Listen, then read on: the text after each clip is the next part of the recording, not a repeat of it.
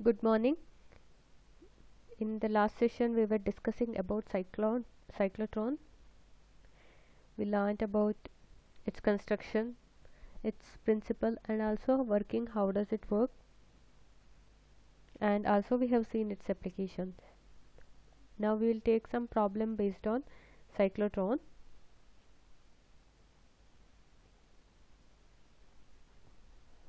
The first one is a cyclotron's oscillator frequency is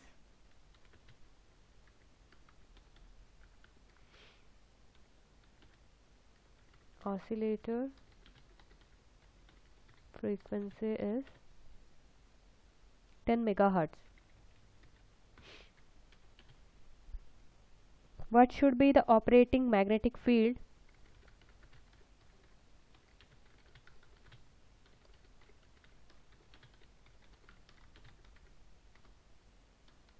What should be the operating magnetic field for accelerating protons?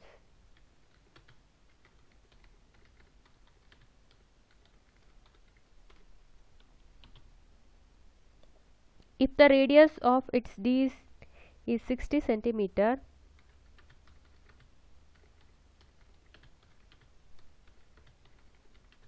is 60 centimeter, what is the kinetic energy?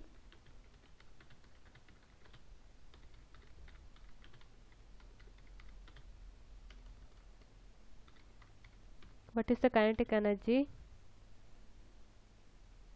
In bracket you write in mega electron volt, in MeV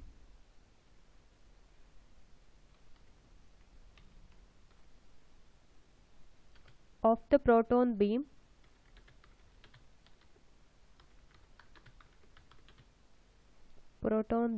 produced by the accelerator.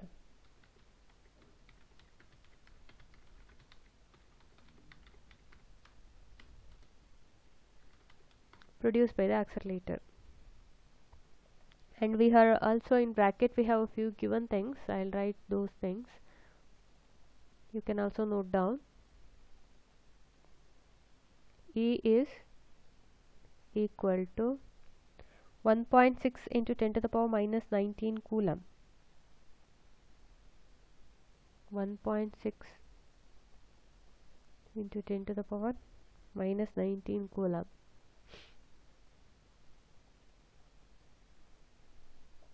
And mass of proton is also given as MP equal to 1.67. Here you can write 1.60, 1.67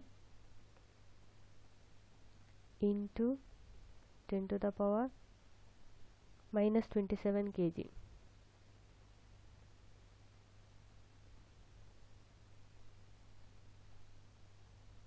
Then 1 mega electron volt,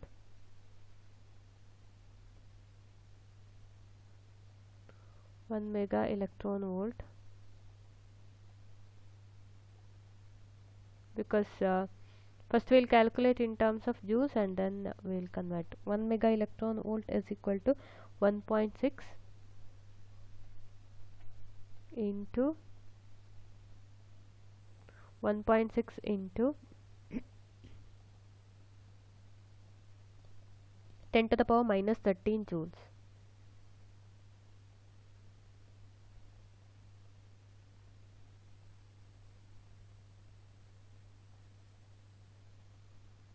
First let us read.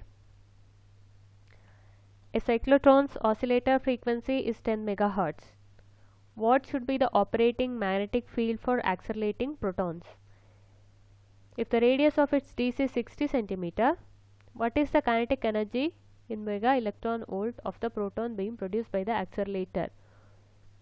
Remember one point, if the radius of the disc is 60 centimeter, the maximum radius which the semicircular path can attain is also equal to 60 centimeter, which will help us to determine the maximum kinetic energy. Now, given the oscillator frequency. Given things we'll write given cyclotron's oscillating frequency.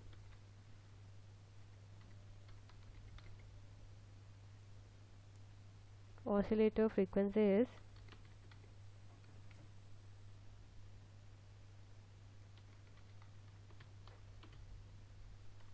I'll take it as F, 10 megahertz. Also given the radius of the D. We'll take it as capital R equal to 60 centimeter, and we have the other things given quantities in the bracket. Now first we'll find out what is the operating magnetic field. Now for the controlled motion of charged particle, the oscillator frequency and the frequency of accelerating proton must match.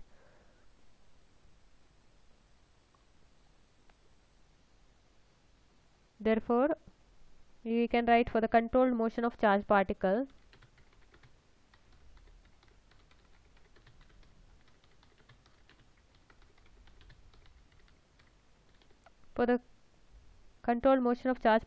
the oscillator frequency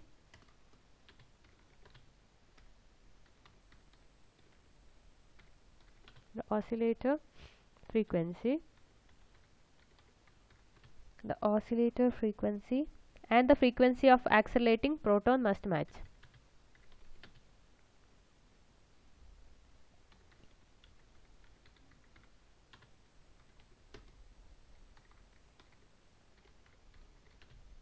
Accelerating proton must match.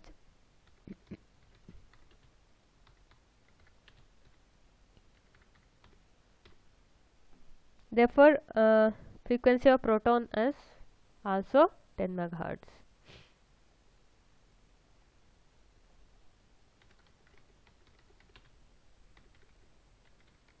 Frequency of accelerating proton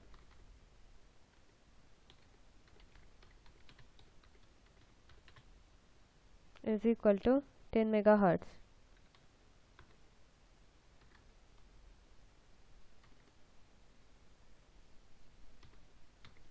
And we know F is given by, and this accelerating proton frequency F is equal to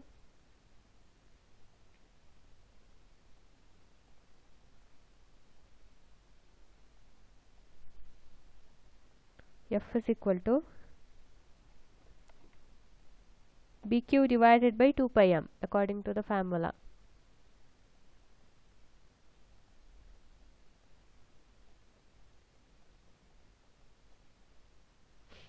We are asked to find out what is the required magnetic field. What should be the operating magnetic field? From this equation we can write the value for B. B becomes equal to, rewrite the equation, 2 pi mf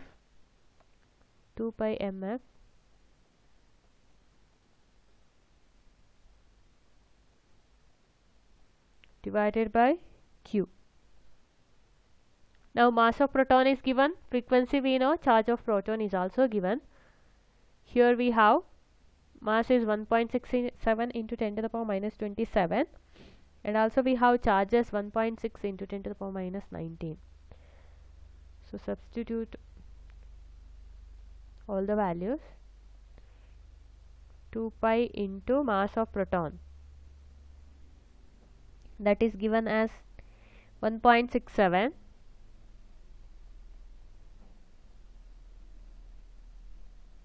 into 10 to the power minus 27.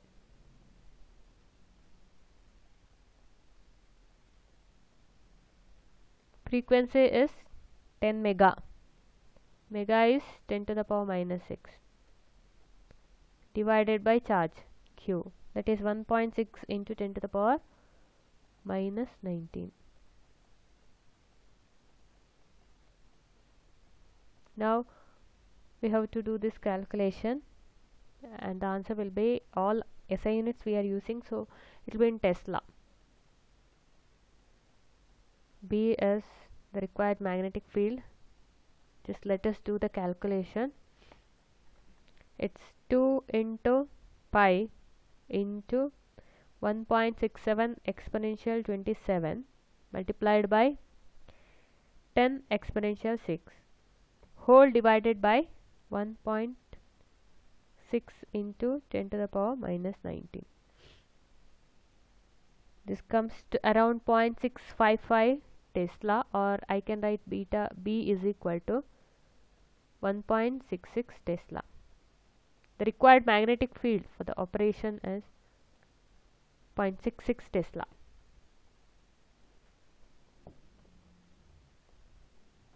Now the next question is to find out what is the kinetic energy of the proton beam produced by the accelerator, the maximum kinetic energy. What is the kinetic energy produced? Now Ke will be equal to, the kinetic energy is equal to half m into maximum velocity achieved by the proton.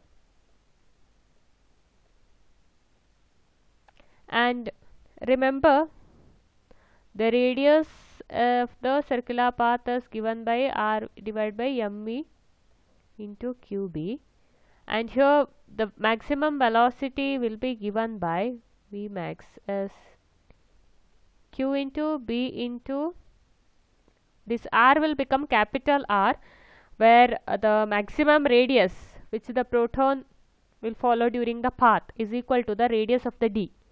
So V max will be QBR divided by m, where this R, capital R, is the radius of the d, which is the maximum radius the circular path can attain during the motion.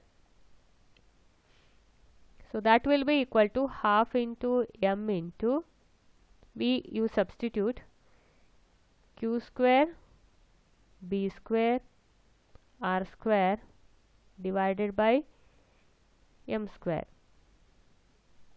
Now 1 m will get cancelled, so the kinetic energy is equal to half into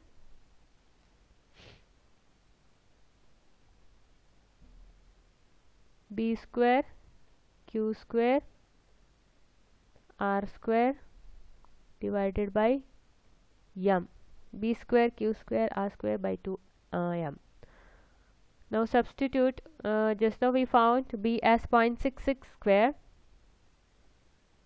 0.66. I will do the square, take out the square outside, and then q we know 1.60 into 10 to the power minus 19 coulomb, and the radius of the disc is given as 60 centimeter. That will be equal to 60 multiplied by 10 to the power minus 2 meter, and whole term square because all are square, divided by 2 into mass of proton, that is 1.67 into 10 to the power minus 27.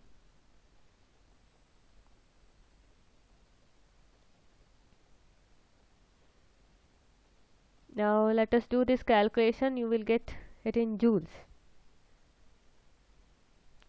0.66 multiplied by 1.6 multiplied by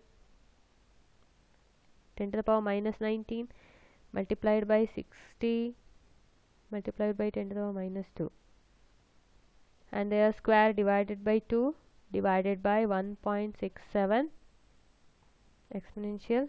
This is 27, and that gives us the value as 0.12 into 10 to the power minus 11 joules.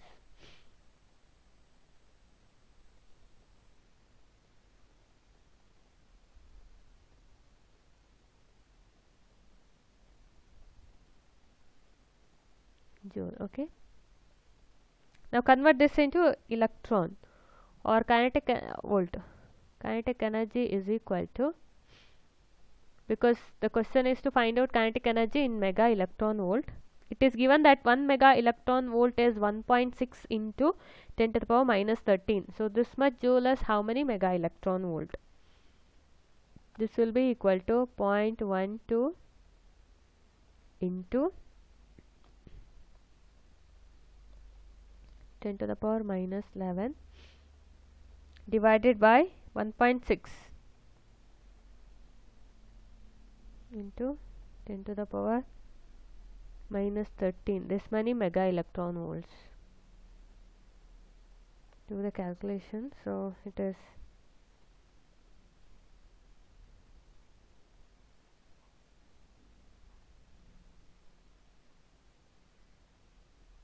yes, that is 7.5 mega electron volt.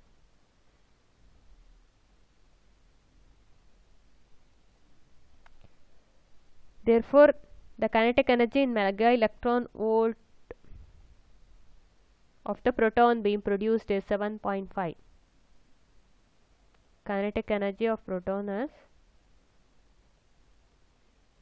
7.5 mega electron volt.